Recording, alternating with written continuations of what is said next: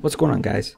For this video, I will be showing you how to navigate from one activity to the other activity using a button. Create a new project and name it activity to activity nav. 5.0 will be alright. And then we'll go with the empty activity and then just hit finish. So once it's up and running, go over here to app and then down Java and then open up our package. And then we will create a new activity. And then we'll just use another empty activity. And that's fine. Main two activities, all right. Hit finish.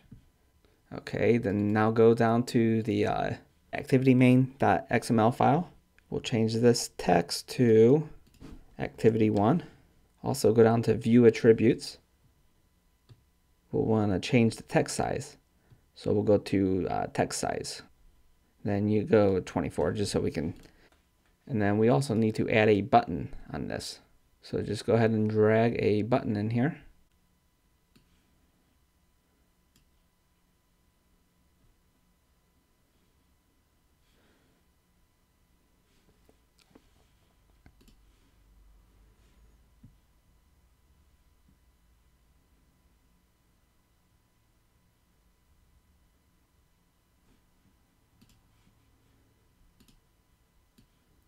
And then just go ahead, we'll line it up in the center of the screen.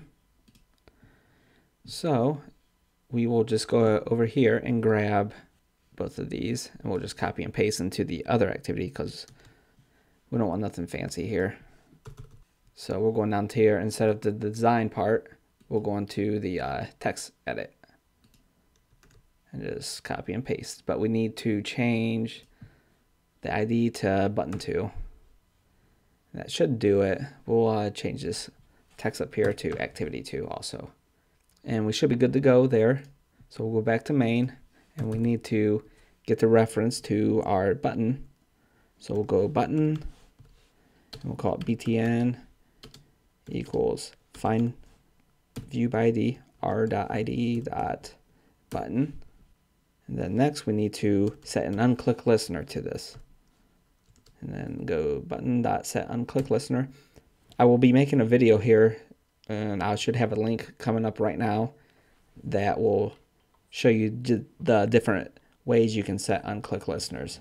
But for now, we're just going to use this one, new unclick listener. And just because this app is like simple, so we just want to be able to show you the intent of traveling to a different activity. And that is done by a thing called intents. So just go intent with a capital I, and then we'll name it intent. And then equals new intent. We need to pass in two things here. We need to pass in this context that we're in. So it's main activity dot this. And then we need to pass in the context of where we're heading. So we're going to the main two activity dot class. And then close that off. So basically an intent, it does what it sounds like. Like it's got the intent to do a certain task, which this task is to travel to a different activity. And also Android Studio does a pretty good job of naming things, their methods, names at what it sounds like it should do. Like so to go to another activity, you just hit start activity and then pass in the intent up there that we just created, the intent variable. So I will just copy everything here because we want to be able to travel back to this activity. So we'll go over here to main 2 activity and then paste everything and just change a couple things. Like we rename this button 2, and then we need to put activity 2 and then take out this 2. So I believe we're finished here. So this does the same thing as the one from the other activity.